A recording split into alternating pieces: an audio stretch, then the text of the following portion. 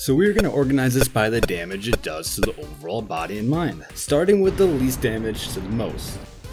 Emotional damage! So here we are with level 1, the fast food fool. You know, when you work in a customer facing job like this, you often get treated like a second class citizen. One time I was spinning a sign for a pizza place and had people shout all kinds of profanity at me when driving by.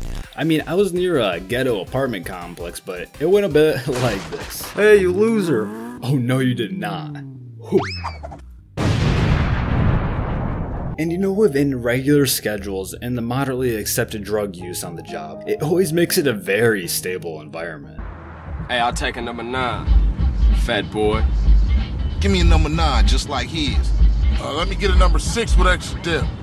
I'll have 2 number 9s, a number 9 large, a number 6 with extra dip, a number 7, 2 number 45s, 1 with cheese, and a large soap. Huh? You talking to me? And just to add to all this, the low pay of these jobs adds a lot of extra stress to people's life. And trying to make ends meet can just make things a little bit more difficult and put people on edge. I've seen many mental breakdowns in these environments. But I am telling you right now, that back there is not real. And here we are with level 2, the delivery diva. And while being a delivery driver is physically taxing and possibly taxing to the extroverts, it is a job where you spend all day alone. And you might even end up talking to yourself. Hey little box, hate to see you go. Safe journeys, homie. Yeah. Thanks. Wait, what? And with a mix of dog attacks, rolled ankles, and bad lifting form, this job can really just lead to some real pain in the body. I mean, all you need is one bad situation like this. Alright, here we go. Whoa! Ow! And there is a real positive to this job. Being out in nature and or just the world in general really does help your mental health as well. And when you walk all those steps in a day, it's really good for you. Unless of course you're selected to deliver to the less than safe side of certain areas. Then it goes like this. Well, that was easy enough. Alright, let's get back at it. What the... Yo, get out. You heard me. Shoo, shoo. And now we have level 3, the cleaning criminal. You know, I gotta say, cleaning toilets has gotta be one of the most degrading things. Maybe that's why it's an untouchable's job in the caste system in India. Alright, bucko, go clean the toilets. And I used to be a cleaner in a major factory, and I gotta say, once you go from the workers area to the executives area, you know, since everything's significantly better. You go from a lunchroom with generic furniture and a couple microwaves and a vending machine, but then you get to the higher up area, which has a basketball, hoop area, ping pong tables, lunch area as well is just crazy nice. They have a food store, serving line, they even had a brand new truck just chilling there as a prop. Sometimes I wonder why my life's been filled with all these polarities of human life. Look at that fool. And there was one other cleaning job I interviewed for. I didn't get it, but these cleaners were like the Navy SEALs of cleaners. They went up to the ceiling and wore a harness. I can only imagine the atrocities they end up seeing up in those spaces. Alright, keep raising me. Yo, what the? Yo, get me down, get me down, get me down. There's something up here. And coming in at level 4, we have the tradesman tribulation. You know, this is still a blue-collar job, but this is the good paying side of it, such as plumbers, electricians, HVAC, and so on. But these jobs do come with their own problems, especially physically. A lot of these people will often have to get joints replaced, and fun fact, once you get that surgery, you no longer float in water. But hey, look at the bright side, you're still 60% water, or maybe without that joint, 59%. Oh good, he's waking up. Hello, Mr. Smith. I got some good news, and I got some bad news. News? What? Well, the good news is the surgery was a success, but the bad news is you're now made of less water. My condolences.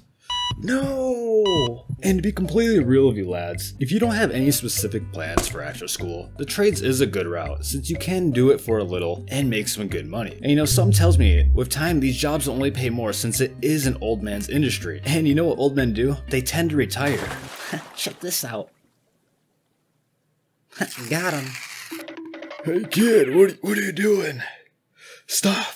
Now on to level 5. We have the warehouse wallowers. You ever got a paper cut before? Well, in this field, we're gonna do that one more time, but with cardboard. And I gotta say, it's not in my top 10 experiences. It went a little bit like this. Hey bud, can you toss that to me? Yeah, here you go.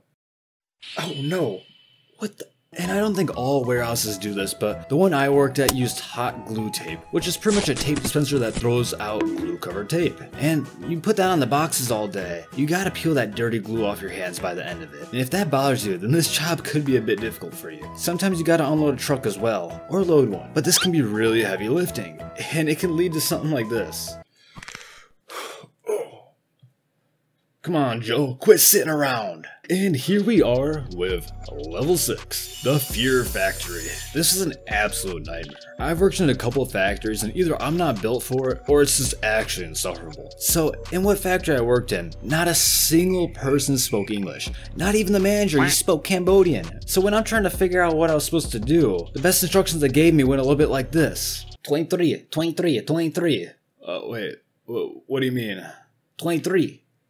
What? Sorry, me no speak English. Okay. And I don't know what it is, but the conditions are just usually pretty brutal. Sometimes you do 12-hour shifts with no AC at all. And the two jobs I had the two extremes. One was shoveling frozen food into a machine, and it was to make frozen meals so it was colder than a fridge in there. The other one was pushing wood boards through a machine that looked like it was invented before the Model T. And you really want to know what the most brutal part of all this was? It was during the summer and there was no AC. But that's actually not the most brutal part. It gets worse. I had to stick my hand into the machine whenever something got caught in it. And I would pull it out and you never know what's gonna happen. Like if I did that long term, I imagined it would go a little like this. Oh no, the machine's stuck. Go ahead and grab that piece out. Okay. And here we are on the final frontier, level 7, the Construction Crusaders. You know, seeing how I lived in Arizona, where it hits nearly 120 degrees on some days, I gotta give props to the construction workers for putting up with that, since you could not pay me enough to do that. I'm so pale, I might as well be reflective, so I'd die instantly, and it would probably look like this. Hey, welcome aboard, so we're gonna, what? And you know, we can't forget about the damage the sun can do to you. I mean, look at this truck driver who only had the sun on one side of his face. Or this guy who only wore jeans but never wore long sleeves. The sun is not to be messed with. I mean, I was in the 2nd grade and on the 100th day of school, my teacher had us do this. Alright class, for the 100th day, we are going to stare at the sun for 100 seconds. A few moments later. Now if you did that, you're stupid. You shouldn't stare at the sun. Really, bro? But on the real, plus rep to all the construction folks for building the world. I know they get a lot of hate for blocking roads, but it's a necessary evil. But I know some jobs put you into a position where you may be mistreated. And a mindset I hold, or maybe even an ability per se, is I see myself in everything. So if I was gonna go kill a spider, I see the perspective of the spider. And it looks like this. Ew, what is that thing? I'm gonna take it out. And you don't need to be as extreme about it as I am, but you should at least live by the golden rule. Treat others how you want to be treated. And go ahead and leave a comment on what field you think is the worst, and feel free to click this video right here.